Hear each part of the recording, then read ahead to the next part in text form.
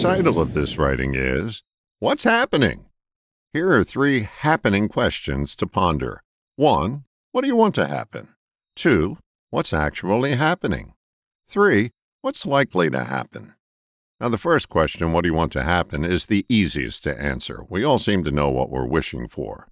The second question, what's actually happening, seems like it has an easy answer, but our brand of filtering reality often gets in the way of getting usable data. Question 3, what's likely to happen, gets more accurate answers when question 2's answer is pointing towards true north. To find out if what you want is likely to happen, you'll need to have laser focus on what's actually happening. You can't build a stable structure with inferior building blocks. Think sandcastle. If what you think is actually happening isn't, you're unlikely to get what you want to happen. One of the most helpful tools I've been taught for finding out what's actually happening involves the use of subtraction. Subtraction means taking away the fluff. Now, fluff is usually in the form of a nondescriptive adjective. Here's an example of fluff. It has a good chance of happening.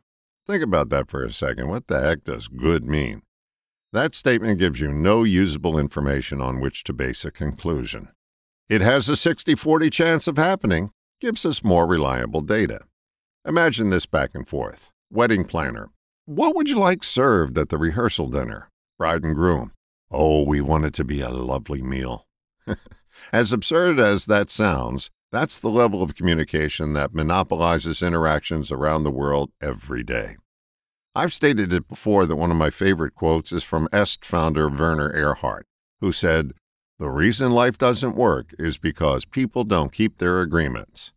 Now, I'd like to add something to his observation that will aid subtraction. Without excising the fluff, we are confused as to what we agreed to, making it less likely to happen. Start monitoring the fluff in your own communication and begin to subtract it from your interactions. And gently challenge the fluff being offered to you by others. And by lovely meal, do you mean that you want a choice of chicken or fish as the main entree? The next time someone asks you, "What's happening?" you'll actually know if you give fluff the heave-ho. All the best, John.